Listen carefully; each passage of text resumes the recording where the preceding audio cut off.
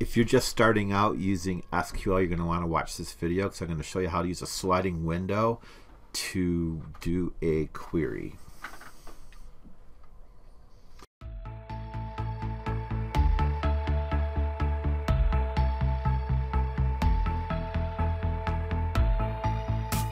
Alright, so let's get to it. I'm going to go through and show you how to do some queries using some date functions, and as part of that I'll show you how to put together a sliding window so that you don't have to hard code some of your filtering when you're trying to query for data information. So let's get started. I'm going to first run a query just to show you some of our sample data here. I put together just a quick table showing some products and the last time these products have been used. And what I want to do is just go through and quickly show some simple functions that we can use to get information from our date. So one that we can use is year, right? So I can just type like year and then I'm going to say like last used date. And I'll just call it year last used. And when I run this, you'll see that what it returns is just the year that portion of the last used date. And then likewise, I can do the same thing with month. So what I'm going to do here now is add a column for month and do the same thing. We got a function for month. We'll call that month last used. And as you probably guess, there's also one for day. So let's do that. We'll fix this comma here while we're doing this. And there's day last used, so we'll call this day and day last used.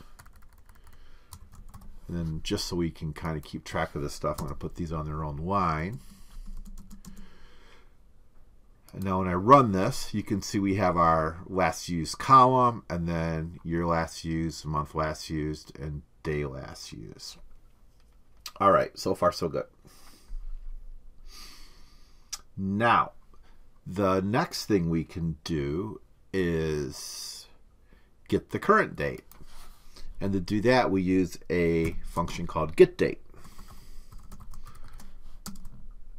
I'll just call that today. And what it's going to do is put a new column on the end, which is today, and it has the date and time. So now with all these pieces, I can now show you how to do some filtering. So I'm just going to leave these pieces on the end of our data.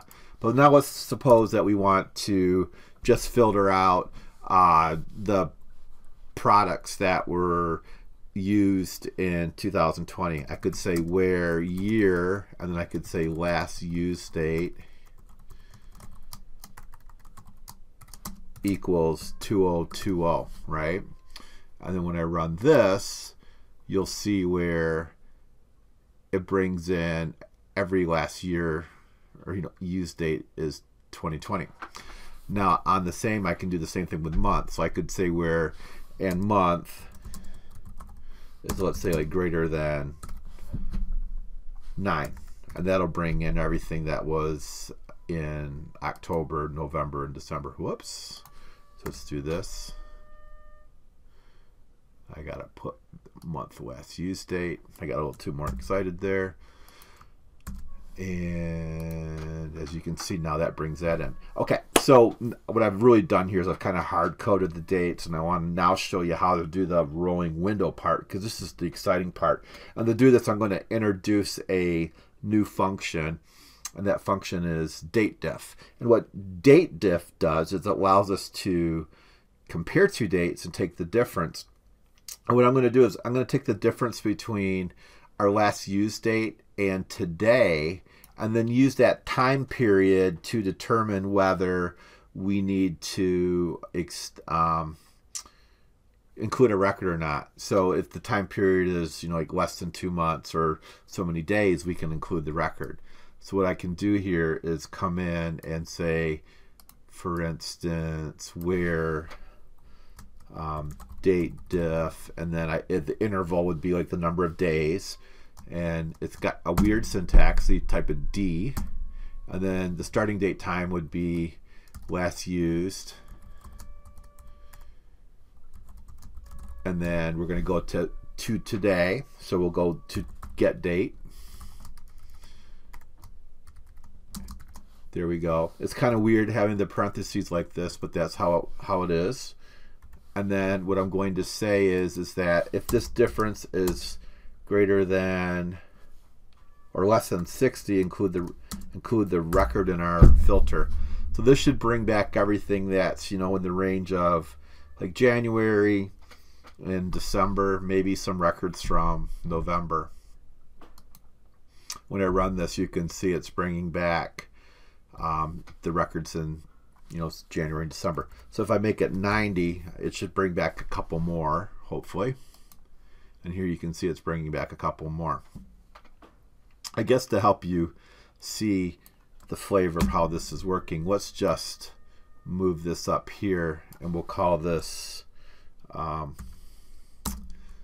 date diff. We'll call this time lapsed, days lapsed. And now when we run this, you can see how many days have passed, right? So there's been 77 days between now and October 20th. Now I can do the same thing with M for month, okay? And of course I wouldn't want to use 90 here, but I could use like 2, and you can see now it'll show me how many. I got to change this to M though, right? And then make this like months lapsed.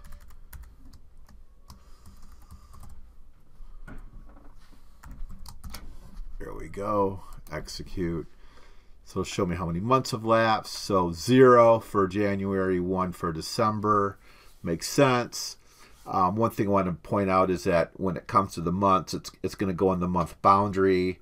So it's not by days, it's going to be by the month. So anyways, I think this can really help you with your queries to make it a little more flexible. You've now got a moving window you can use, and you don't have to hard code. So if you have a query where you want to always show like records in the last month or the last 2 months, you now have a way to do that. Or you could use the days to say, hey, show me every record that's you know, in the last 60 days, and you can do that using DATEDIFF. So I hope you enjoyed this, and if you have any questions, just leave them in the comments and I'll get back to you.